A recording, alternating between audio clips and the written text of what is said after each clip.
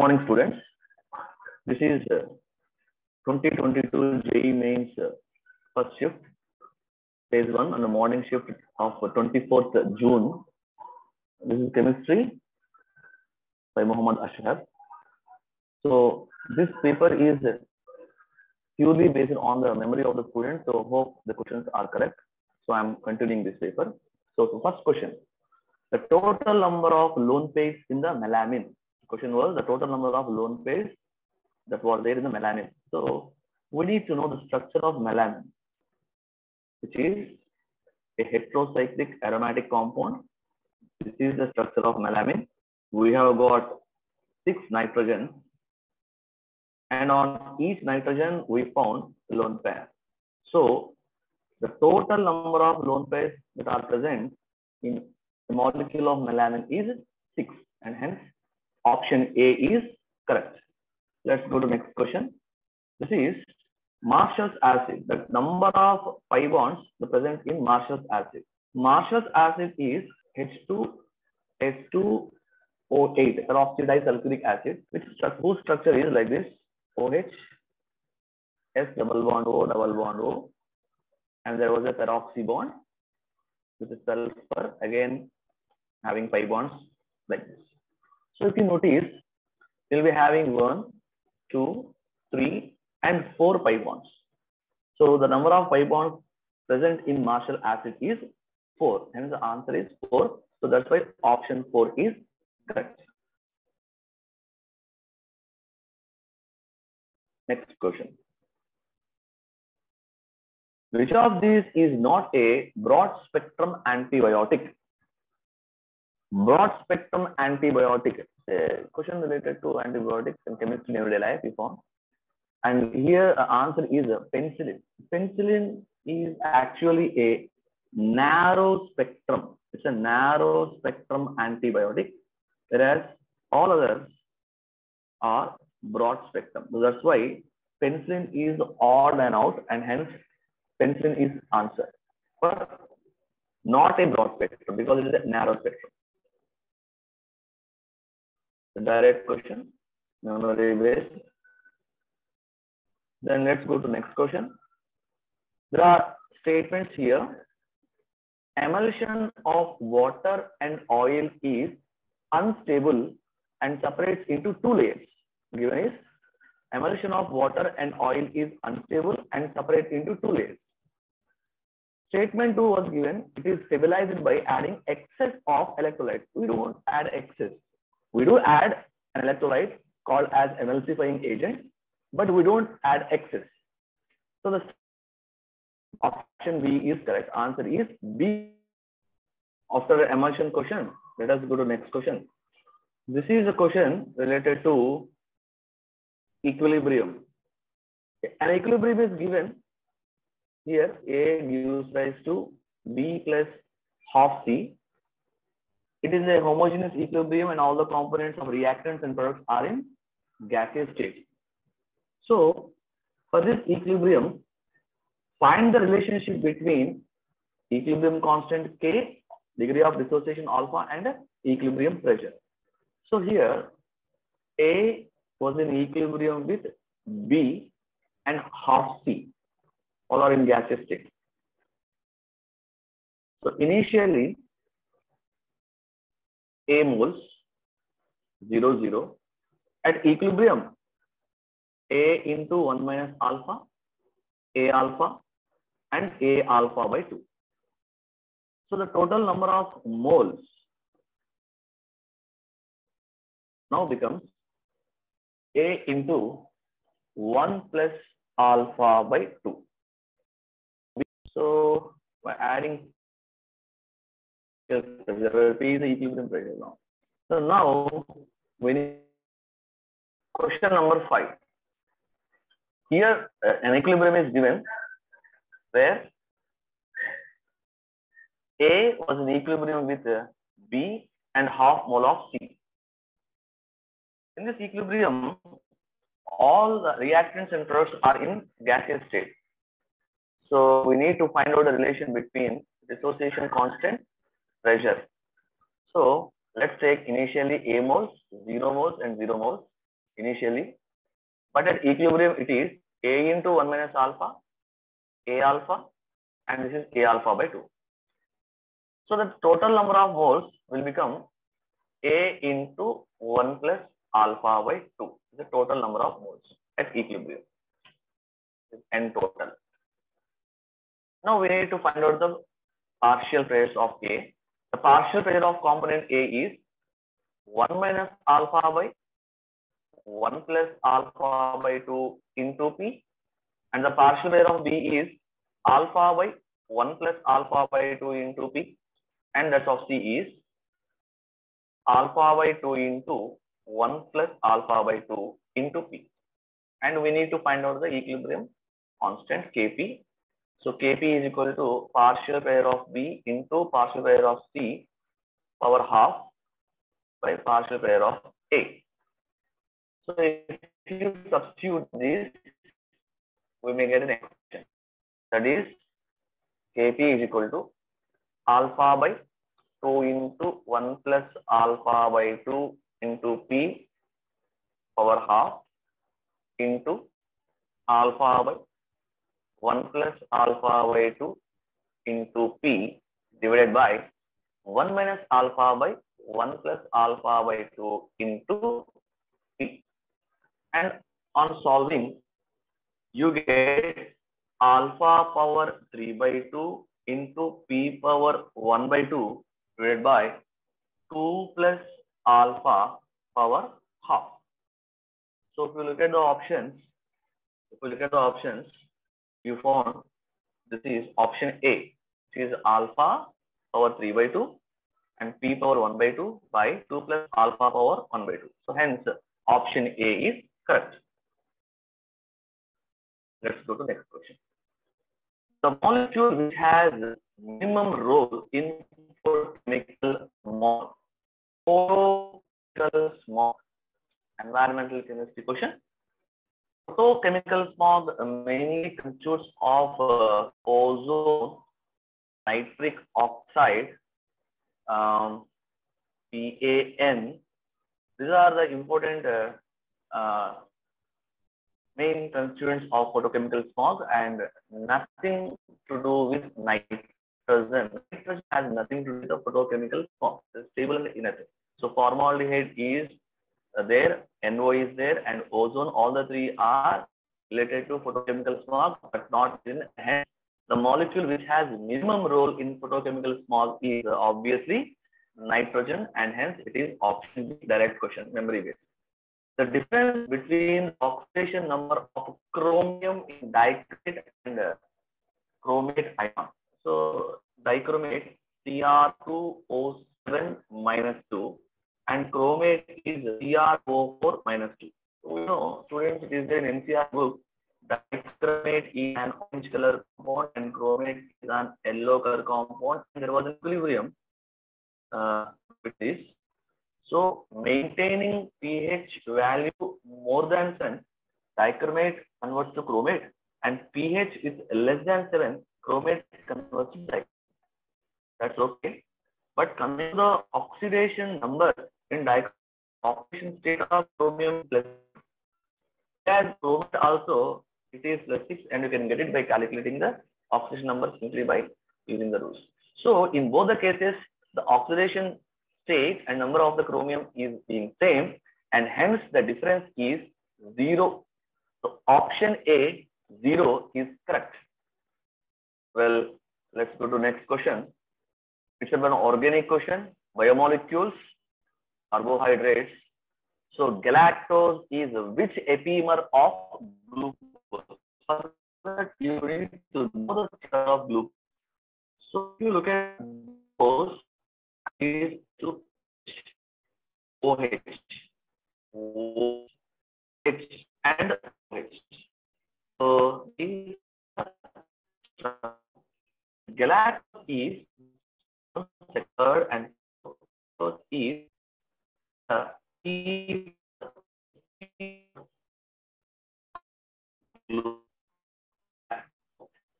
so that's why this is CHO and it was CH2OH.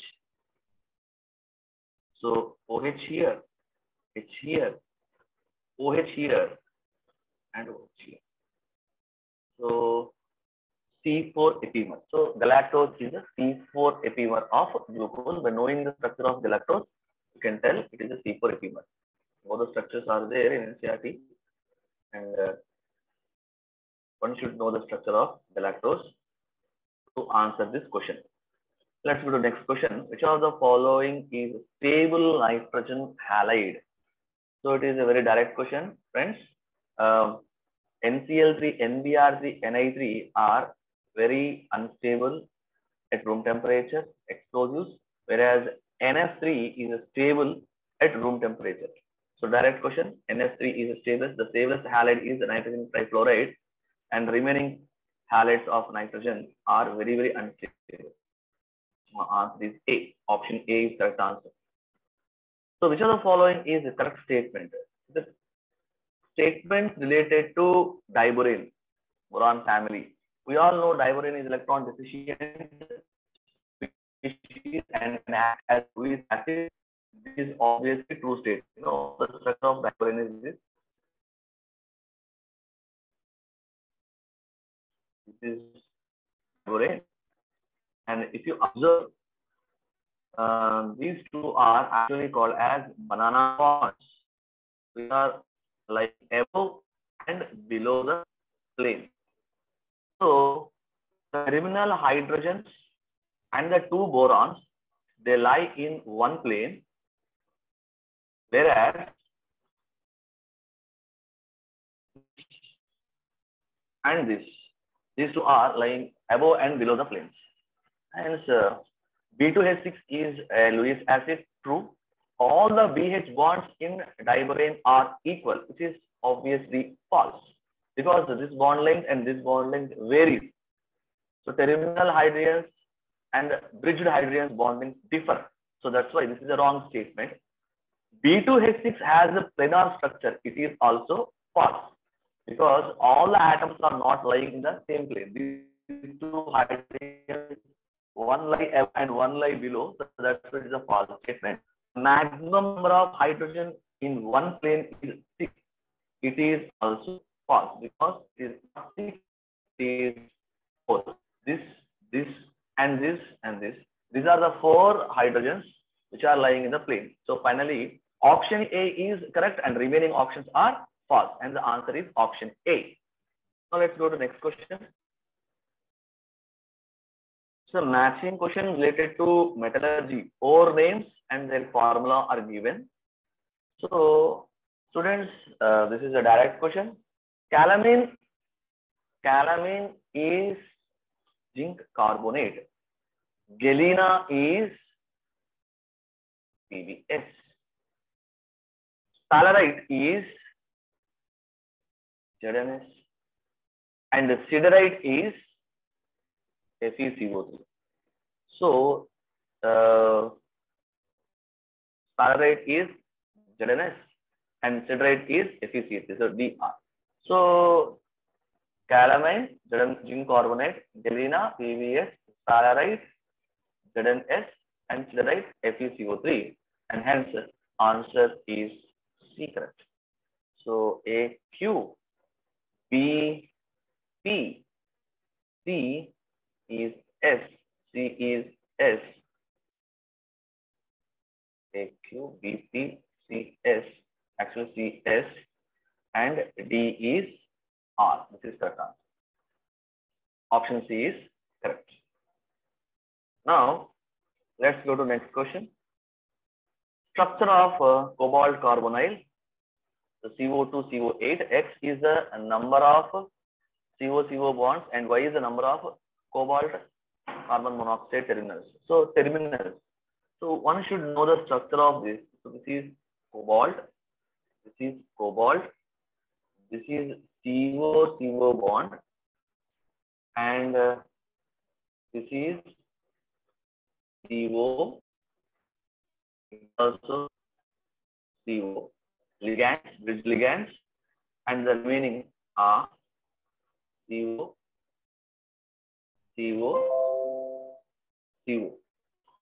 Monodentate ligands. Here also more intelligent. So finally, yet the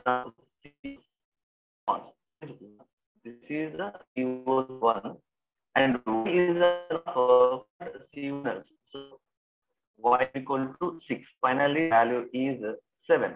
So x is equal to 1 and y is equal to 6. That's why the sum is 7 and hence option D is the correct answer. 7 is correct answer.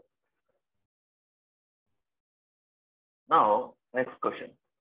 Which is a conjugated dione? Conjugated dione. Look at this.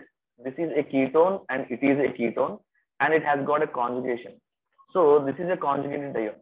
This is a dione but doesn't have conjugation. So this is wrong answer. Whereas this is not having any kind of conjugation and it's a simple dione. Similarly, it is an aldehyde, it's a ketone. So this is not a dione. This is dione but I'm having conjugation. So finally, the answer is the quinone.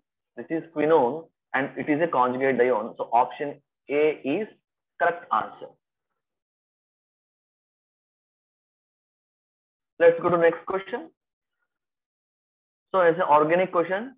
IUPAC name was given 2,7 dimethyl or di. Let's further stop this. So like 1, 2, 3, 4, 5, 7, 8. Now if you look at the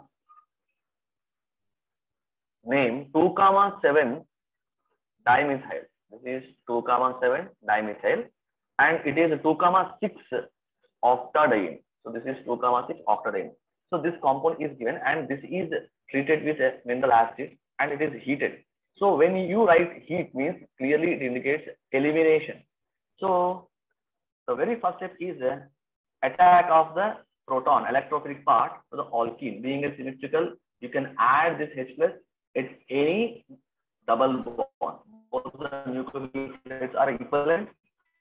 So you are going to add plus here. So you are getting a carbocation, stable carbocation here. So finally, you will be getting like this. 1, 2, 3, 4, 5, 6, 7, and 8. And you are getting this carbocation distribution.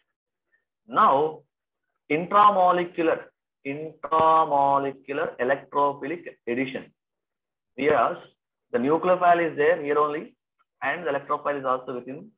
So the bond gets polarized, you get del negative, del positive, this name here at position 7.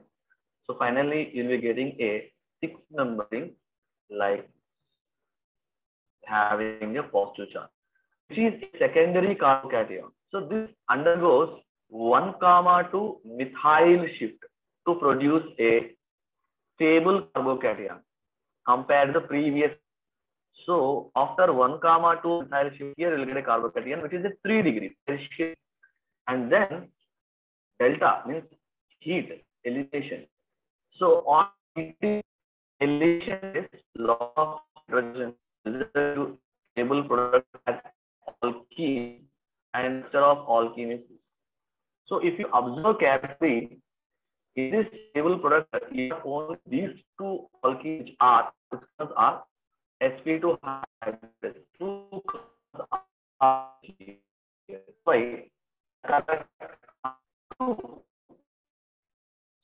So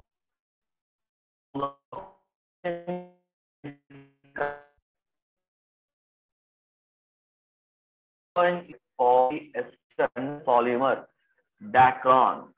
So if you look at the monomeric part of dacron, the monomer is a copolymer with terephthalic acid and ethylene glycol. Terephthalic acid and ethylene glycol condense to give this structure, which is having a functional group of polyester. So this is probably the structure of polyester dacron, which is having the ester functional group. Look at this functional group, students. This is ester, and this unit repeats, and hence it is a polyester. Coming to polyethylene was an addition polymer, Teflon, and in DNA it is polyamide. It's a peptide, and it is amide. It's not ester. So that's why option B, C, D can't be answered. So option A is the choice. That's why A is the right answer. Option A is correct. And let's which of the following have the maximum melting point? So, point: acetic acid, formic acid, propanoic acid, and butanoic acid. So, acetic acid, CH3COOH, possess maximum melting point here. And coming to formic acid, molecular weight is less. So, acetic acid being there, having the highest melting point. Next, which of